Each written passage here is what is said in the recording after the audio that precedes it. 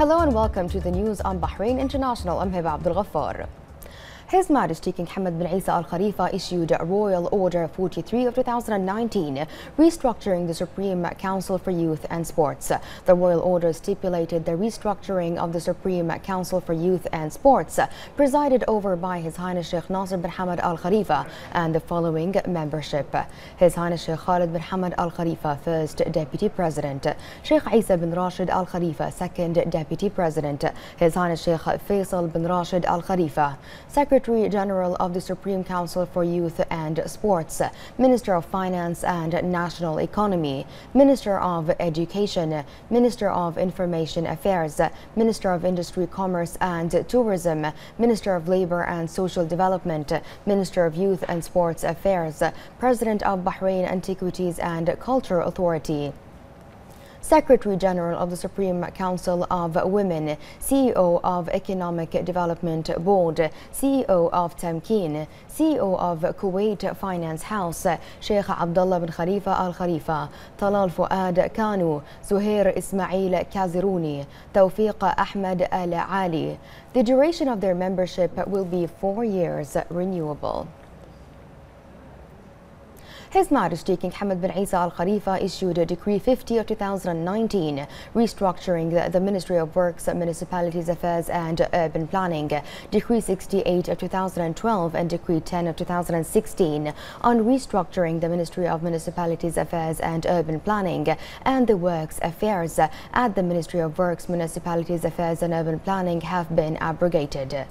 His Majesty the King issued Decree 51 of 2019, transferring current Under Secretary of Agriculture and Marine Resources, Sheikh Mohammed bin Ahmed bin Sultan Al Khalifa, to serve as Under Secretary for Municipalities Affairs.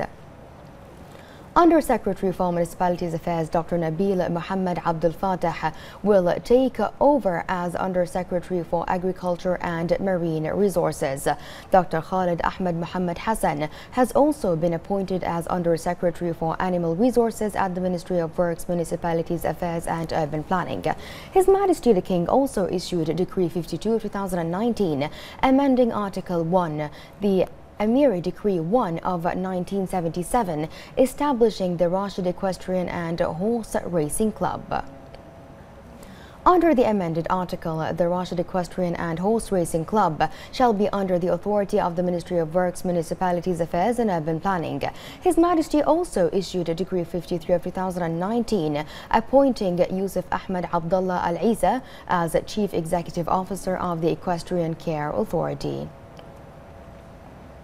His Majesty King Hamad bin Isa Al Khalifa issued Decree 54 of 2019, establishing the Mohammed bin Mubarak Al Khalifa Diplomatic Academy. The academy will be affiliated with the Ministry of Foreign Affairs and will be managed by an executive director appointed by decree in the rank of Assistant Under Secretary. The academy will replace the Diplomatic Institute and will have all its jurisdictions and duties. All the staff of the Diplomatic Institute will be relocated to the academy according to their specific job scale, allowances and financial benefits. His Majesty the King also issued Decree 55 of 2019, reorganizing the Ministry of Industry, Commerce and Tourism. His Royal Highness the Prime Minister Prince Khalifa bin Salman Al Khalifa issued Edict 13 of 2019, the addition of some VAT-exempted governmental entities' revenues concerning listed in the table associated with Edict 43 of 2018 regarding VAT-exempted governmental entities' revenues and those subject to VAT excise. His Royal Highness also issued Edict 14 of 2019, restructuring the Infrastructure Cost Evaluation Commission.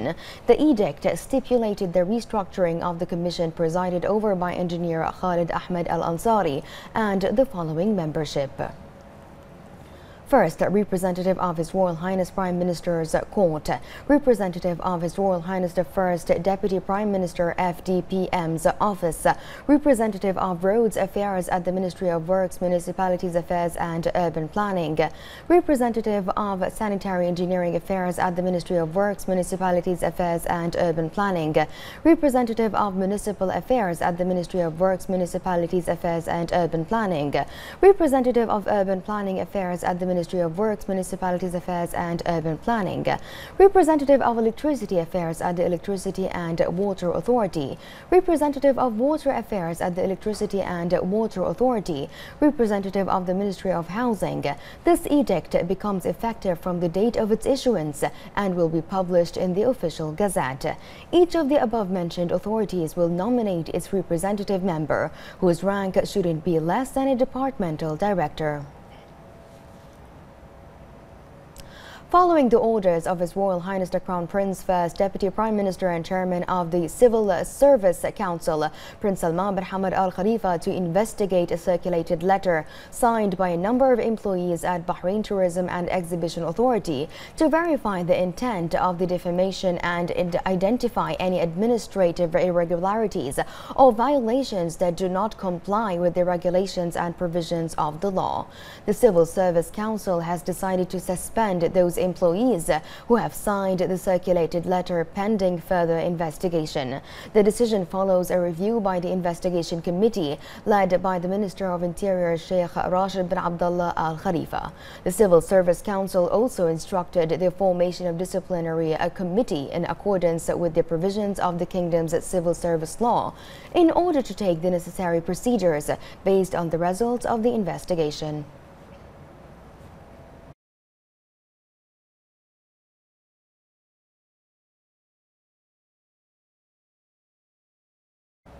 Delegated by His Royal Highness the Prime Minister Prince Khalifa bin Salman Al Khalifa, the Southern Governor His Highness Sheikh Khalifa bin Ali bin Khalifa Al Khalifa visited the Kingdom of Saudi Arabia to offer condolences to the Governor of Riyadh Province, His Royal Highness Prince Faisal bin Bandar bin Abdul Aziz Al Saud, on the demise of His Royal Highness Prince Bandar bin Abdul Aziz Al Saud.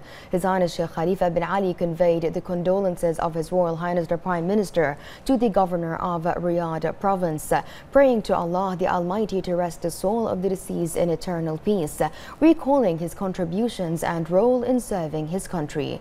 For his part, His Royal Highness Prince Faisal bin Bandar expressed thanks and appreciation to His Royal Highness the Prime Minister for his kind sentiments, which reflect the depth of relations between the two countries, wishing the Prime Minister lasting good health and Bahrain further progress and prosperity.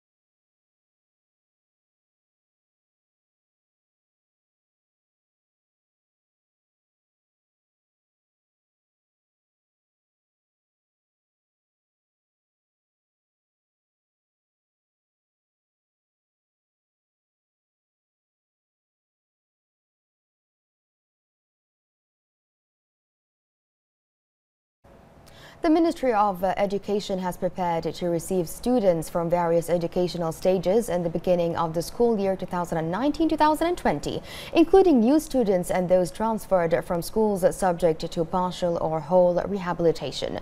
The Minister of Education, Dr. Majid bin Ali Al Nuaimi, conducted visits to a number of construction sites for schools in various governorates, where he viewed the work progress.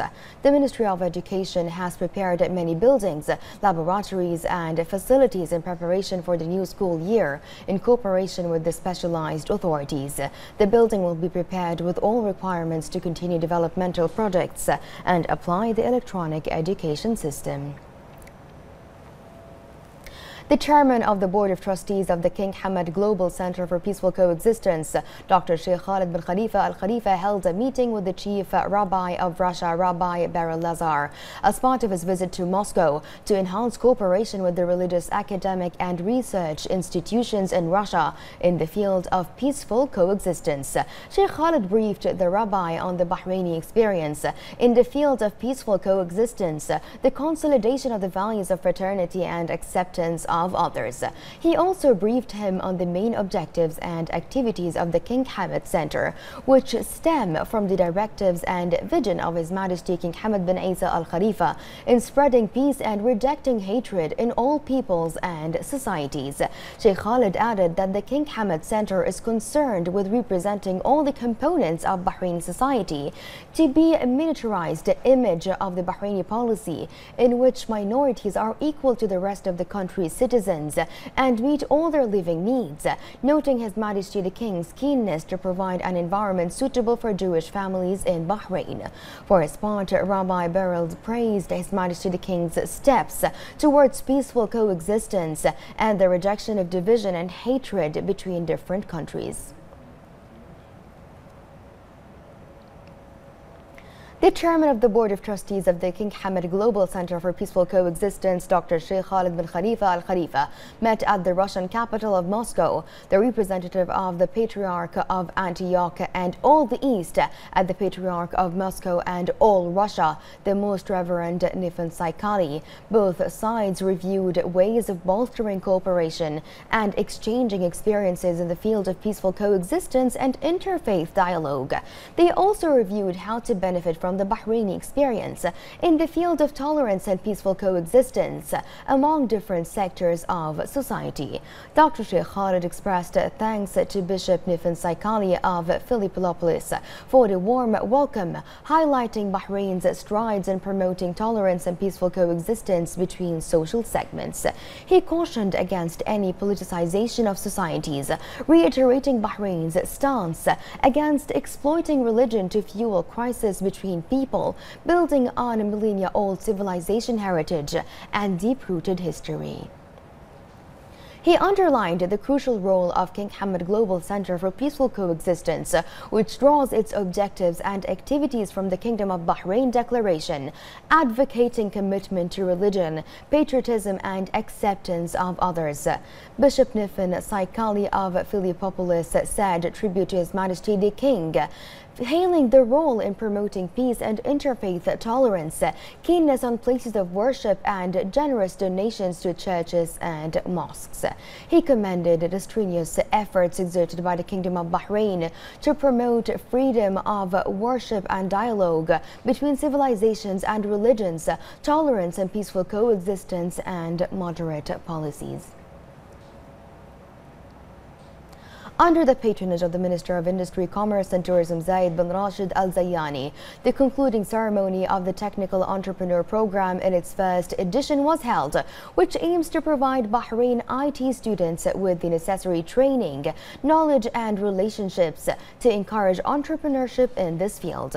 The Minister noted that the patronage of the program comes within the government's direction for the Kingdom of Bahrain to be a regional technology platform in the Middle East.